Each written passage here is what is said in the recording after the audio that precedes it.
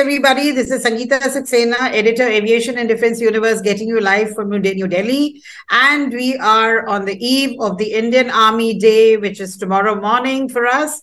And here we are in the process of talking about a core of the Indian Army, which is generally not spoken about much, but has one of the most important roles. It paves the way, it leads the infantry. It's always there, to make way for everybody who's going ahead and marching ahead in the forces.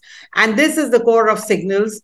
And here we have with us today a third generation Army officer and a general officer from the Corps of Signals, Major General Lav Bikram Chand, and very fondly known to us as General Lav Chand.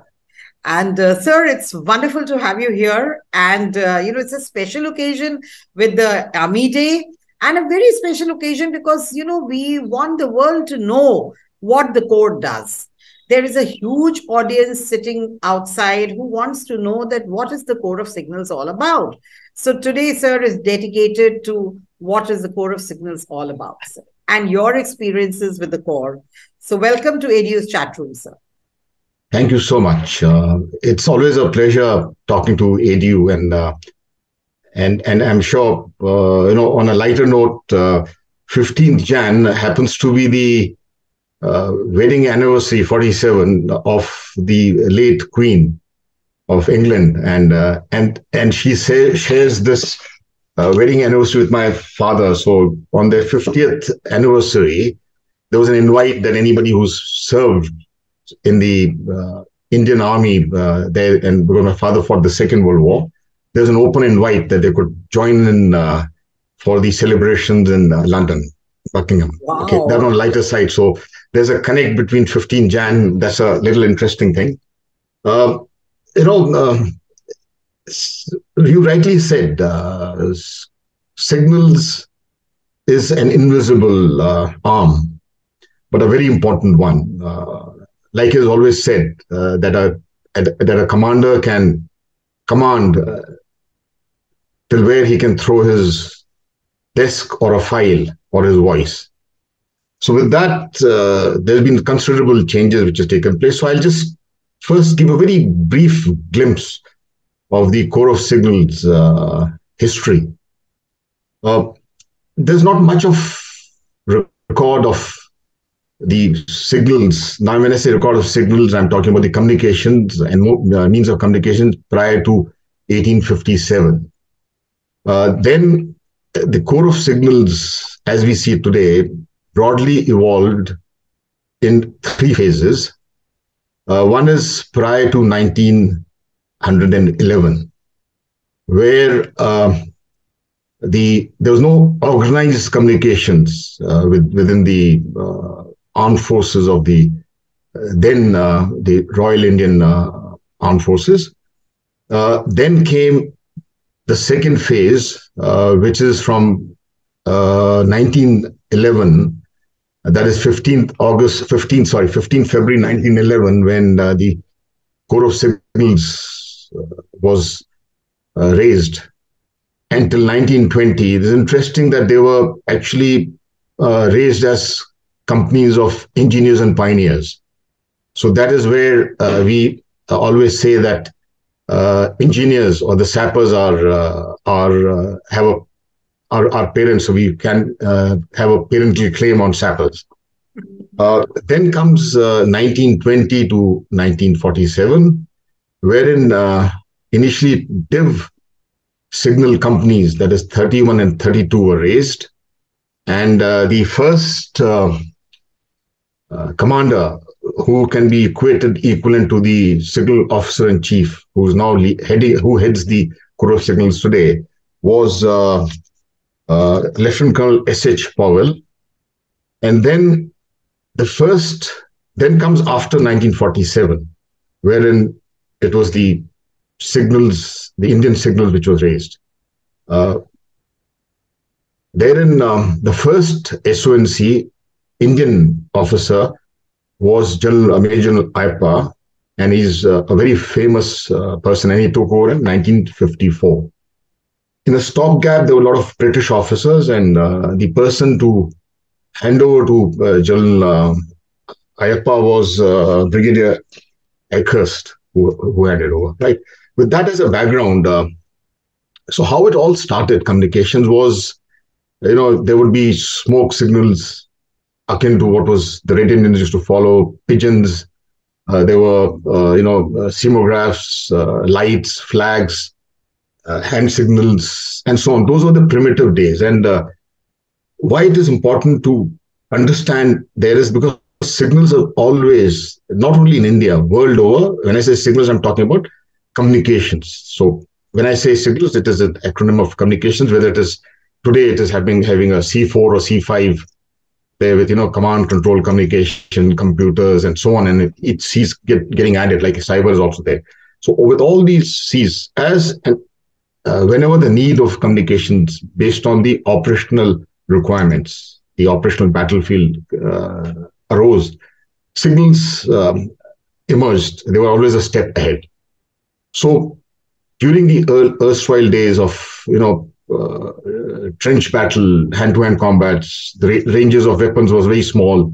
So all these signals and, signaling by light, semaphores, heliographs, everything was quite okay.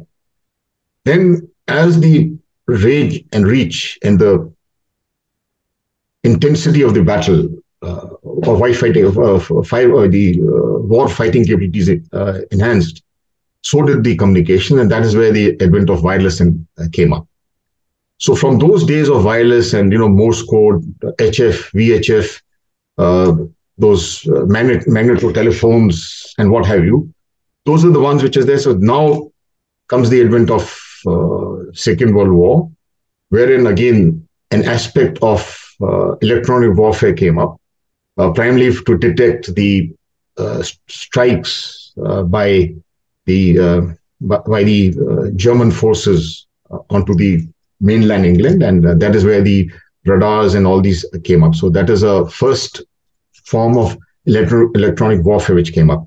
If you see till here, it was all the valve versions and all that. With the advent of the transistorization, then the digital space was entered. And then as and when it is there now, and now today we are in the 21st century, which is called the century of miniaturization and computerization, where you have the advanced aspects of robotics, unarmed vehicles or platforms, killer robots, and AI, clouds, virtualization. All that is where it has advanced. So you see the progress or the advancement of the weapon system would not have happened if the communications did not keep pace with it. Like if you are flying, say a predator from thousands of kilometers away, if you were not able to control it, command it, even override it, kill, no kill, whether to destroy a target, and the communication not matching, the ranges would not have been there. So in a nutshell, that is what is the importance of the role of signals. And whenever I said this, you see most of it is actually something which is either a means which is invisible, especially the electromagnetic spectrum. So that is why signals has a very important role, but it's not visible to everybody. That is the aspect, if I say, nutshell of how the core of signals, to summarize, to put it in a very lucid and simple form. Right, sir. And sir, one thing which we would like to understand from you, I'm sure the audience would like to know, what does the signals do in the war when we say that it paves the way for the infantry to move ahead? Okay. When I was a young YO, that is as a second lieutenant, we always used to be told that as a second lieutenant, you would be an advisor to the commander. So, you would be a sparrow minor. Sparrow is a is the nickname for signals, and Sparrow would be the company commander of a brigade signal company, giving direct communication support to the brigades, as also advisory role and support role to the infantry battalions, or if it is a brigade signal company of artillery or mechanized or armor, accordingly, right? So as a Sparrow miner, we were always taught that firstly, the technical considerations and the operational considerations have to both match when you're going to provide this communication support. So when you're looking at the infantry, I still remember as a second lieutenant, there used to be training cadres for the infantry, wherein we would train them into and enhance their skills. In those days, now this is in the the early 80s, was only on field cable, that is a copper cable or carrier cord or the valve versions or crystal frequency versions of communication system. So we should teach them how to use it, optimally use it, and if there were any issues on their communications, that is how we would support them. So every company, like a div signal regiment, will have a brigade signal company, which is again got detachments which are absolutely affiliated with the infantry, right? This I'm just talking about the organization, and then I'll say what is the how it supports them. Thereafter, every unit has got inherent communications, which we refer to as regimental signalers, and they also do courses, the RSO, Regional Signal Officers course in MCT MAU. So they also handle their own communication. Like there's a communication from the section to the platoon to the company to the battalion. They will be providing that, both line and radio, right? Now, similarly, there are certain things. So this is, every entity has to have inherent communications. So how do we support? We support in a much larger role, because we always ensured that the infantry or any other arms that we support, or even the services that we support, should not be utilizing their own communication systems for connecting rearward or for mundane. They should always be ahead of their FUPs or their advanced, generally FUPs and RVs. That is it. So the policy has always been that the signals provide communications as close to the international border or to the target as possible, right? So up to the battalion headquarters and beyond. And thereafter, if they have to call for a air support or call for an RT support, that is where the signals also come up. They've got organized into tentacles or detachments which provide you that support and command and control. So in a nutshell, if I say that a good communicator would be, a good communication system would be that your infrastructure, the communications are in place before they launch their operations. And it has to proceed by not minutes or just in time, it has to be much ahead. And that is why we ensure that we are always in step with the infantry or for that matter, the mechanized or the armored is there. And that is how the grouping also takes place. Right, sir. Sir, another very basic question, which normally, people ask is that all this communication is wireless, or is there a system of also, even in today's world, also to lay the cables and things like that? Yes, that's a very interesting question, right? So before I go there, I just, one aspect is also there is, in today's, like I was saying, signals. So we call electronic warfare, if I put it very simply, it is anti-signals.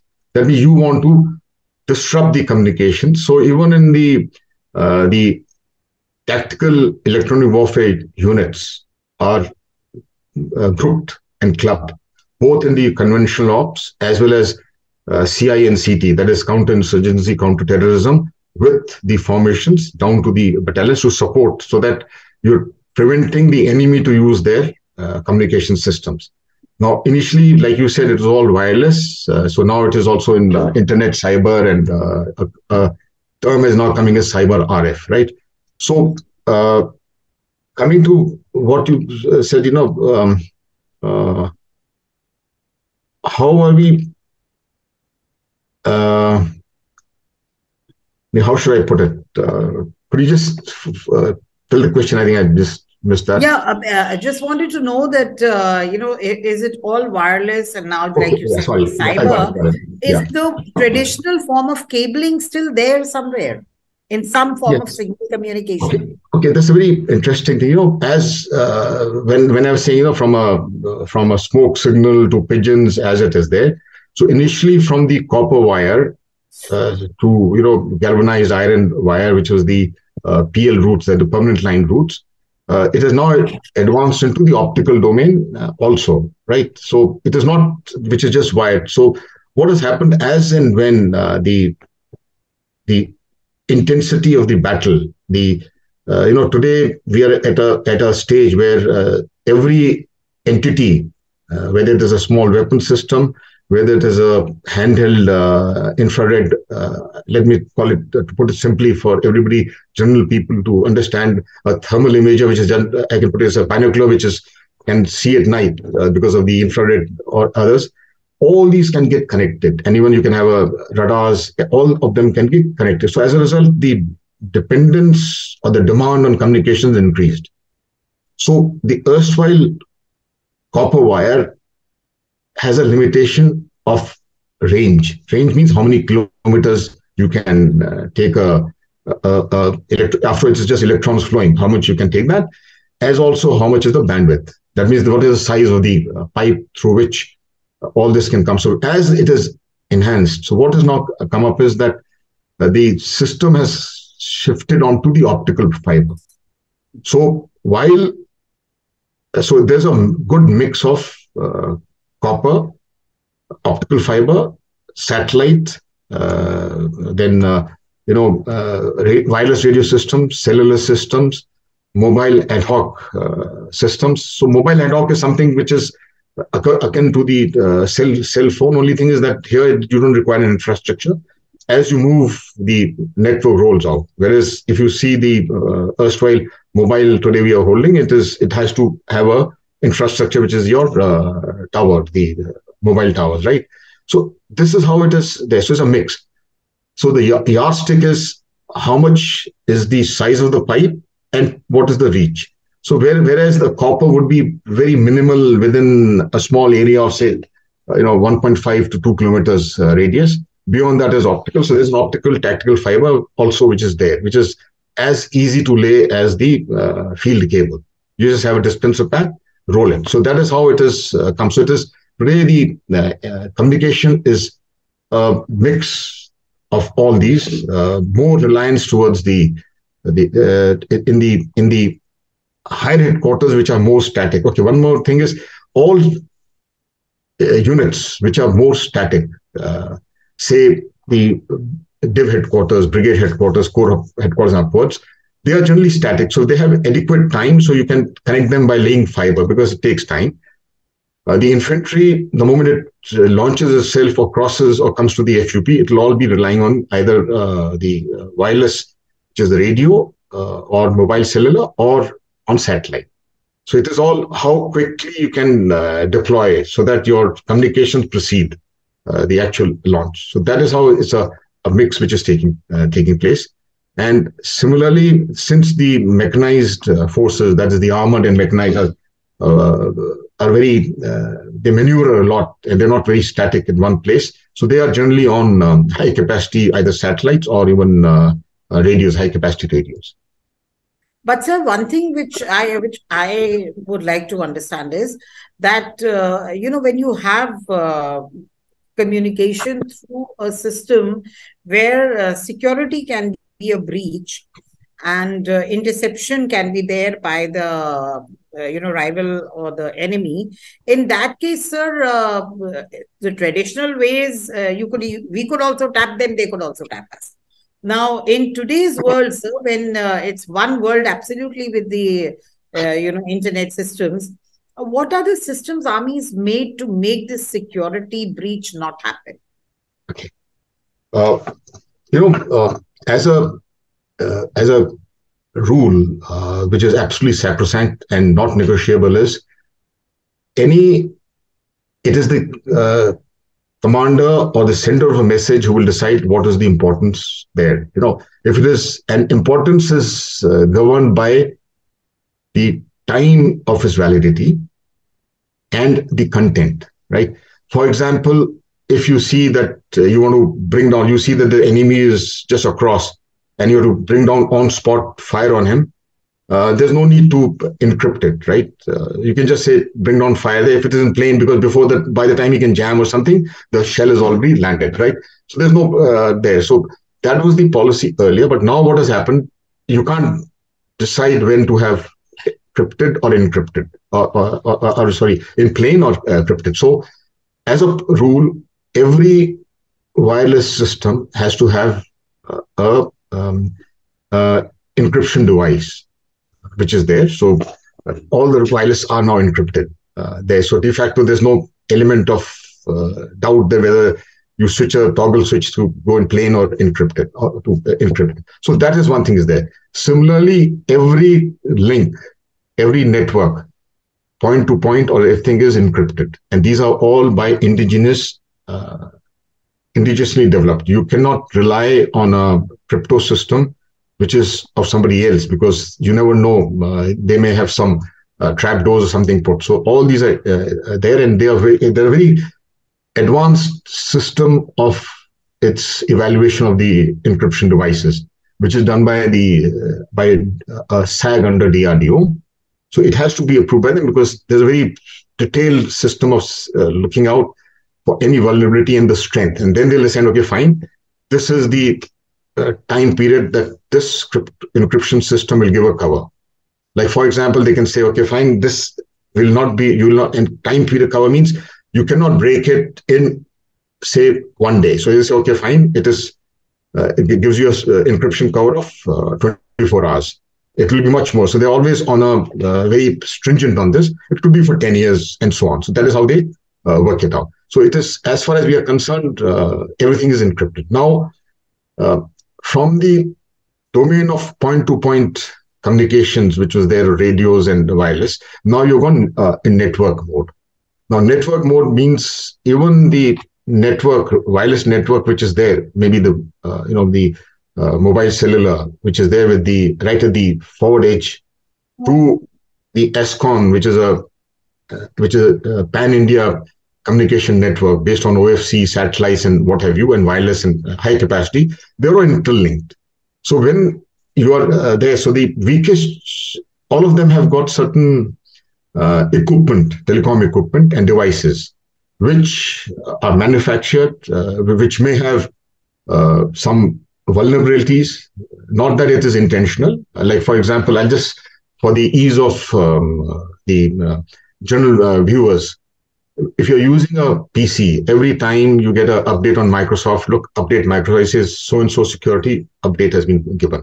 It happens always, generally every Tuesday. That is just to, some vulnerability has been discovered and they fix it. So it is fixing I'll not say a bug intention, but vulnerability has been addressed. So similarly, when it is coming up, it happens. It's a 24/7 there, because the networks of the armed forces are absolutely, isolated. They're not connected. They're standalone. They're not connected to the internet or there. And wherever they're getting connected, there are very stringent rules, so that no information can go out there, right? So despite that, since the issue of supply chain comes up, in today's modern world, as was proved by the Wuhan virus, that the supply chain or the electronics components, or for the example, the processors, are now a strategic asset of a nation. And that is why India is actually progressing towards self-reliance into manufacturing these wafers. Wafers are nothing else but the chips which is being there and programming it, right? well, despite best of the efforts, there will still be certain components which you may get from some other country. And when you say Edward country, it is a trusted, friendly country. But you never know, it could be intentional or unintentional vulnerability which may come up.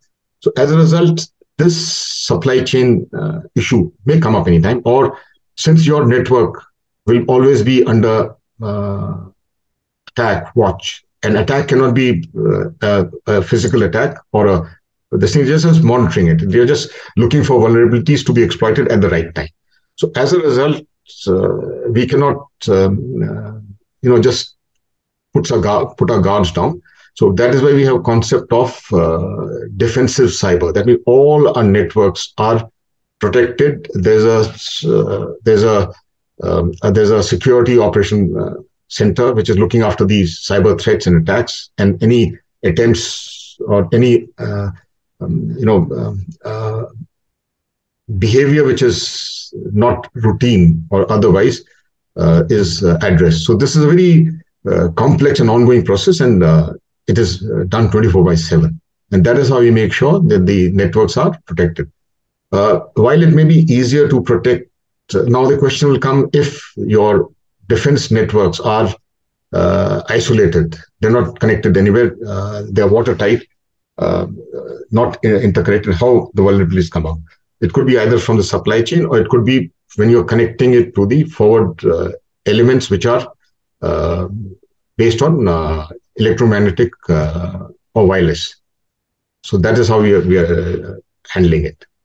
Right, sir. Sir, when you talked of supply chain, one very basic question is that in the world of Make in India and Atmanirbhar Bharat, how much of it is there in the core of signals? Okay. One thing which is that any system which is used in battlefield, and when I'm saying that it is either Taxi 3I or something, it is ensured that the supply chain is from a trusted source. Okay. That is there. To put it very bluntly, we will not buy any, not even a transistor or a register or a capacitor which is being manufactured in China, right? So it has to be from a known country, and then this is put into effect in various agencies have been set up who look at this if there's no malware hidden in the firmware or something like that. So that is one which is done, right?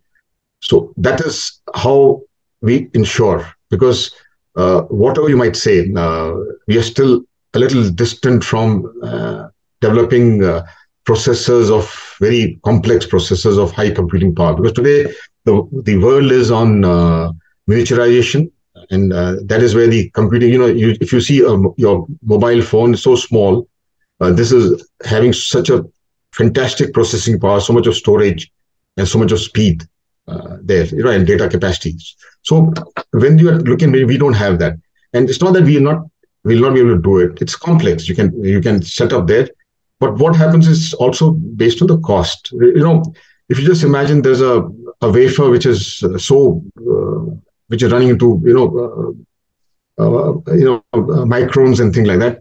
Even if there's a little impurity in the air or in the water, because there's a lot of uses of water and air. It should be dust proof and all. If that is not there, these impurities will get embedded into the wafer.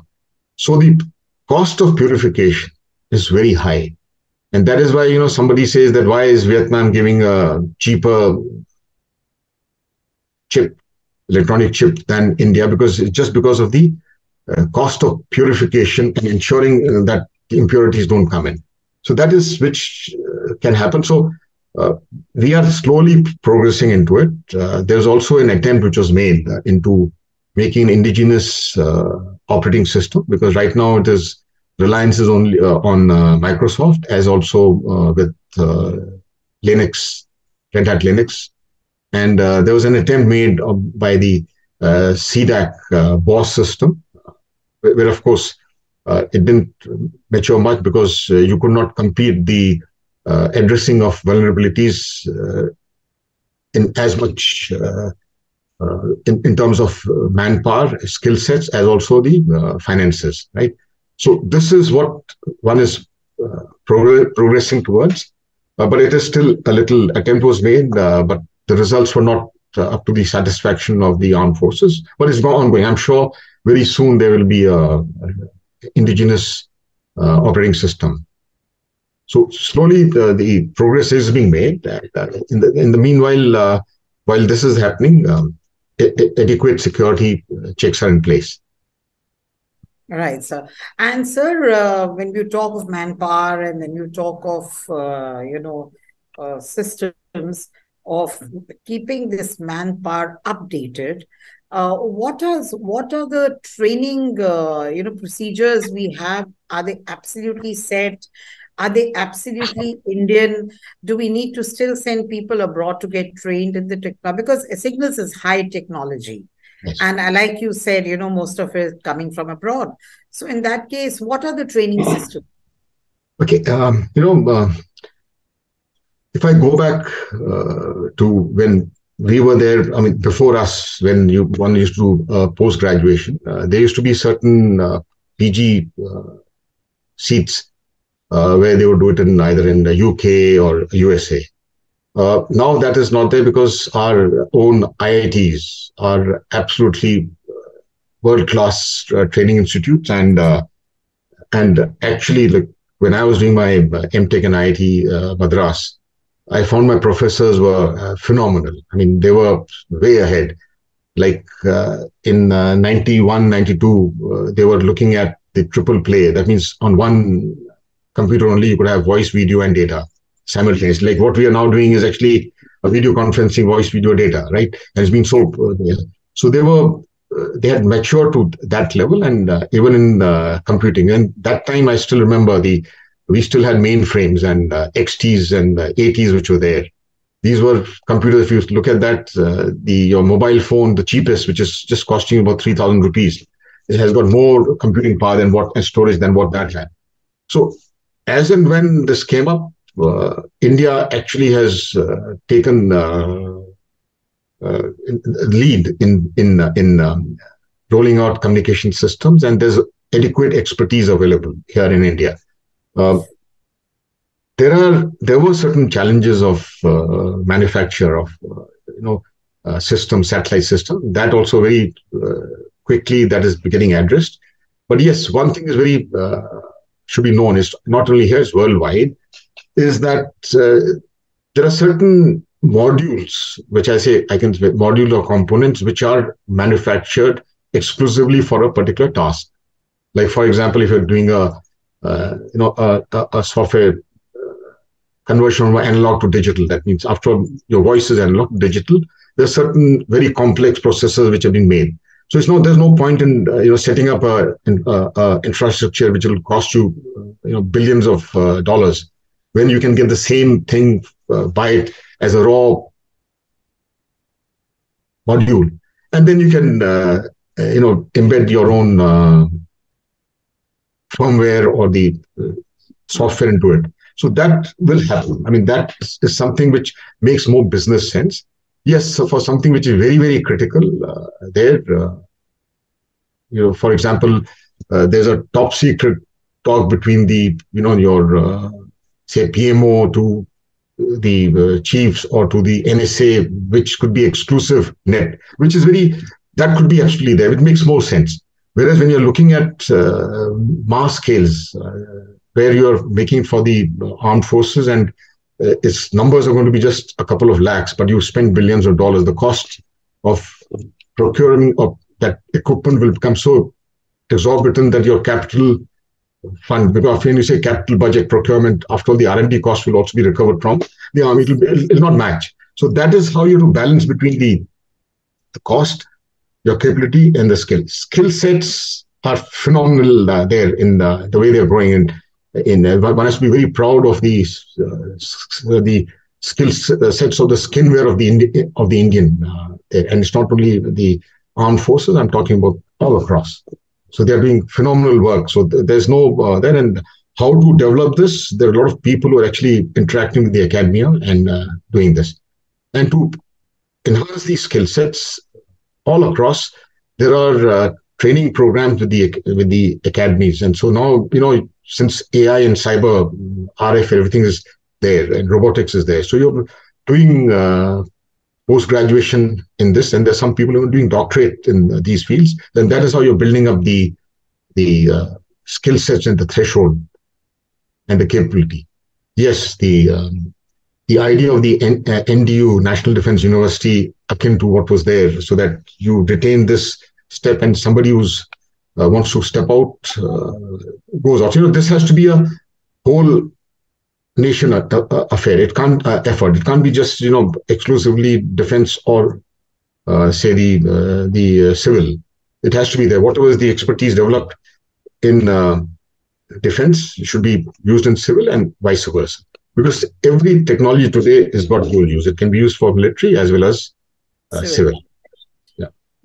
And sir, what happens to the training of the Jawans? Because for them also, it's a massive change when it comes to latest technology being adopted by the Corps. So have there been some changes in the training programs of the Jawans, sir? Yes. Let me first, before Jawan, let me, one thing that the technology threshold of the signal officers or technical officers in the technical arms is very high. When we passed out from the IMA, our training was primarily to look at, to be an effective infantry officer. That's a general, and of course, the focus would always be on character building and both physical, mental, and moral strength. So when I came into signals, I was at par with anybody else who had got trained in IMA, right? Yeah. So there's nothing special training which was there. A similar thing was for the people in the artillery or engineers or the armored people, right? So you had exposure, but it was more a very a view from the outside, a peep into this. So after that is where the training starts. Like before I went for my VIOs, it is my ustads in the, when I say ustads, it's your, Lance Naiks and Havaldars and JCOs who taught me the nuances of communications, both technical as also the operational and employment and rollout, right? So that is what I learned from them. And of course, there was a guidance which was given from the officers. But my prime gurus, like for every officer, is the drill ustads in IMA for your discipline and character. Here it was the NCOs and JCOs over there, my gurus. I can rattle out their names, Havaldar JS Punya, HS Punya and Venkat and so on, right? Or Suvidar Meena. So now why I brought this out is, look, this is the threshold or level of training which the Jawans who enter as recruits into the training centers reach. So they attain that level. That means obviously something right is being done. And how it is being done is whenever they enter, they are entered into various trades. We call them trades, whether he's going to be a radio mechanic or a lineman and so on and so forth. They've got a lot of trades.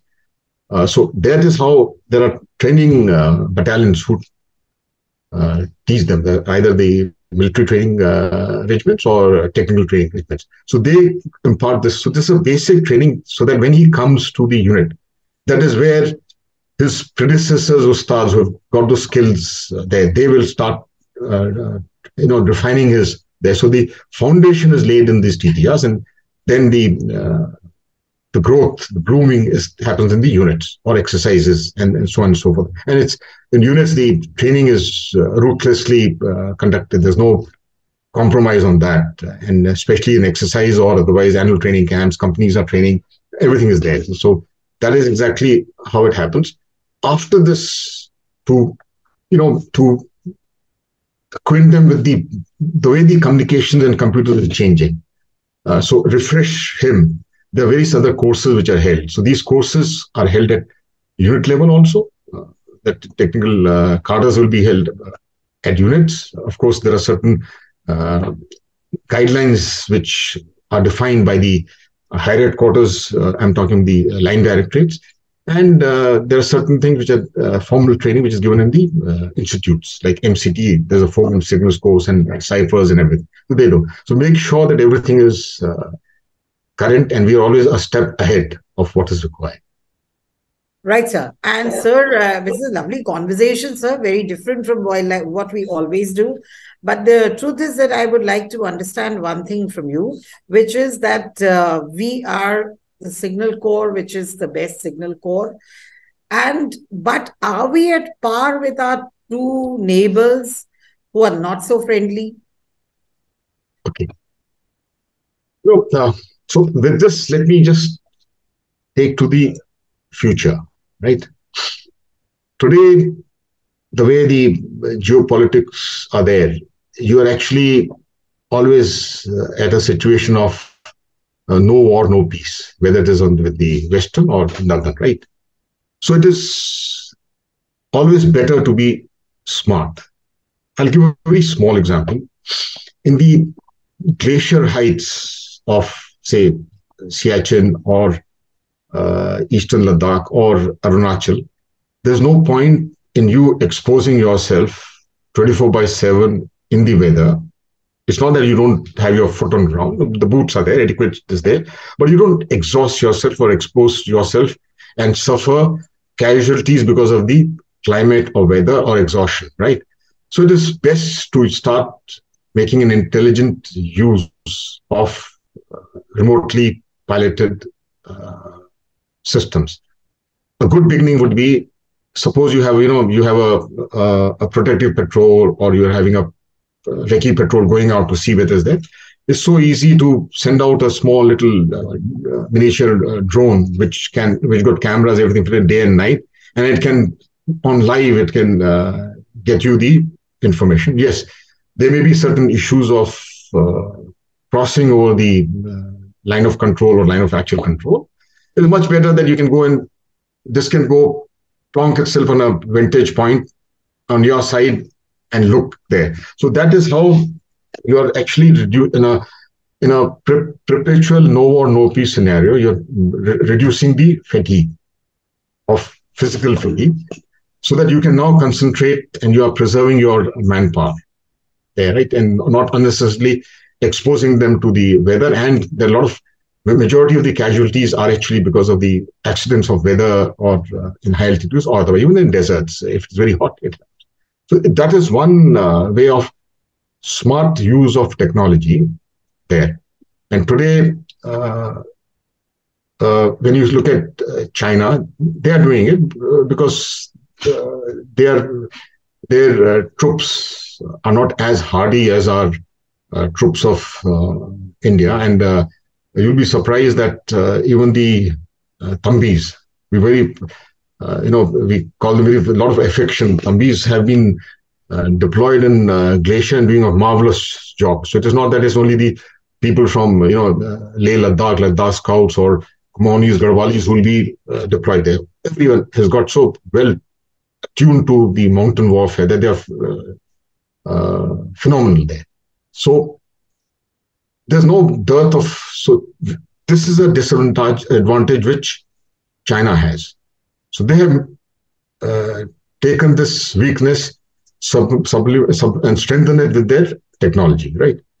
And when I am looking at this, there's a lot of things also, in perception. So they will, have a demonstration of some technology, some drones, something there, and it is just to put a little bit of perception management and try and play on the psyche of the Indian troops deployed. That look, we are inferior to them. We are not.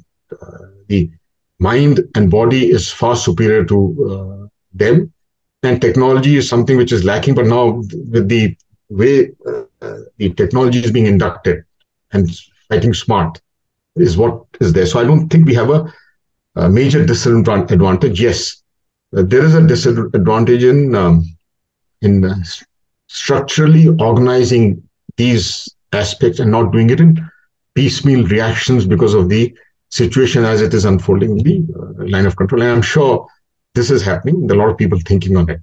Yes, and it's though we are a little behind, but not very far behind. They ultimately, whereas you'll be fighting smart to reduce physical fatigue there, but that is going to be overcome by this here. So that is what is actually happening. Right, sir. When I look at the Western there, unfortunately, they're mentally and at least physically, we've got very similar genes and mentality, but the way their armed forces have been, I'll not say corrupted, but the way the armed forces have played into various fields which they should not have entered into, that is what has made them weak, much weaker. So I don't think there's a major issue. Yes, very soon we need to bridge this gap of technology and bring in aspects of, cyberspace, cloud, C3, virtualization, and all these things have to come into one umbrella. Right. So thank you very much. It was really wonderful. You've given us such a plethora, which we normally, when we do a discussion, we always feel is missing. And we always feel, that you need to encompass every part of a profession. And you've done it beautifully, sir. It was wonderful to have you, sir, in the chat room. We're looking forward to having you again with us. And then, when we talk of high technology, then we'll talk of, what is there with us, what is there with the Indian Army, what is its wish list. But we leave it for the Corps of Signals Day, sir. And today we'll wrap it up here. Thank you so much, sir. Wonderful to have you here on the eve of Army Day, and Jai Hind, sir. Thank you very much. Thank you very much. It's always so kind of you. Pleasure. Thank you.